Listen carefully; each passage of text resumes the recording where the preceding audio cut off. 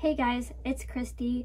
Today's video is on how I use my Apple Watch with Voiceover on. On a personal note, just like many of you, I really enjoy using the Apple Watch. Next month it'll be a year that I've had it. I enjoy the monthly challenges that you can win and closing all the rings, and it's really nice to have text messages and phone at your on your wrist. So if you get a phone call and your phone happens not to be right with you, you can just answer it from the watch. And should you need it, but hopefully not, it's nice to know emergency SOS is there too. So I'll get into the watch now. To wake it and see the time, you just tap it. It's 10:16. And then it's my personal complication set up there. 0 minutes, 12 of 12 hours.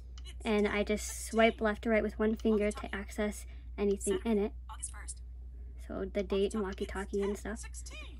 And then if I want to go to Control Center, I swipe up with two fingers to get into it. And then all of your controls are there, and you just swipe through them with one finger. And then if you want to go back to your watch face, you just press the digital crown one time. And then if you want to get into your notifications, you swipe down with two fingers.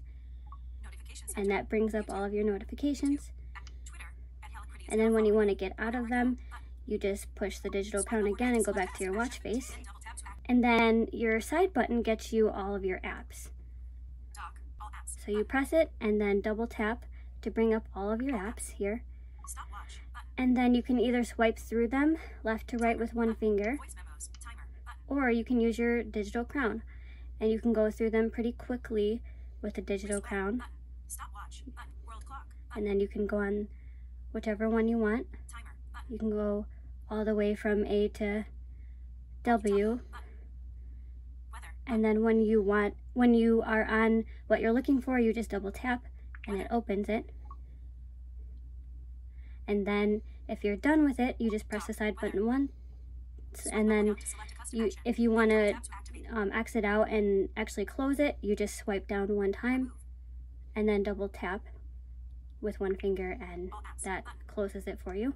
And say you want to use the digital crown to get into your apps, you can either scroll through really quickly with the digital crown, or there is digital crown navigation. And when you turn that on, what you do is you take two fingers and you triple tap. Digital crown navigation on. And all that does is slow down the haptic feedback, and it's one haptic per app, so you can just slowly go through them to find the one you want. So that might work for someone that's maybe new to the watch, or just would prefer to count rather than just scroll really fast through them. Digital crown navigation off. And say you want to customize the watch face. To scroll through your watch faces on your watch, you use two fingers and you scroll left to right. Watch face. Meridian. Page 2 of 2. And then when you're on the watch face you would like to customize, you double tap and hold on it for a few seconds. Meridian. Customizable. 4 complications. Customize. Okay, now we're on customize, so you just double tap. Editing subdial top complication. Now all of your complications are on two on the top and two on the bottom, so you have to make sure you're on the one that you want to customize. And so just touch it. You don't have to double tap on it, just touch it. Editing subdial left complication. Weather temp selected. And then you scroll through the options that you have with your digital crown. Weather wind selected. Option 39 of 43. Date select. Chirp selected. Option 9 of 45. And then when you're on the one you want, you just make sure that's the right option that you want where you want it. Editing subdial bottom complication. Earth selected. Adjustable. Editing subdial top complication. Chirp selected. Adjustable. And then you just touch the digital crown once to end your editing. And then you double tap to bring it back to the watch face normal.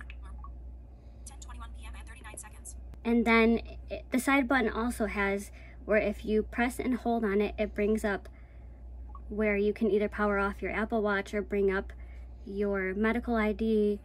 Power off button. Medical power off. Power off. Cancel button. Power off. Medical And emergency SOS is there too. So either you can just go through them with one finger in a row where they are, or swipe through them if that is easier with one finger. And then when you're on the one that you want or cancel, you just double tap. You're back on your watch face. So that is basically how it works. Thanks so much for watching. Please don't forget to like and subscribe.